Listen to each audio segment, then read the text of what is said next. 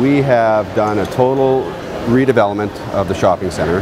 The whole common area has been torn out. All the floors, the ceilings, the columns, escalators, elevators, and being replaced with new. And you're standing inside the new food court, and this is just coming online. And we took about 150,000 square feet and totally took it back to bare bones and rebuilt it to what we have right now, which you're standing in. All the major shopping centers in Edmonton have gone through a redevelopment, and Londonderry hasn't taken that step in a long time.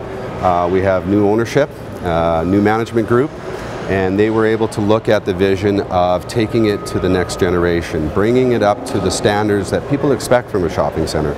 It's a long journey to get there, and it's not an easy process. It's going to take place over 3 years until we get this job done, but it needs to be done. If you want to be competitive in the marketplace, you have to get it back to bare bones, start again, re-merchandise, bring in the brands that people are looking for, and rebuild right from the ground up.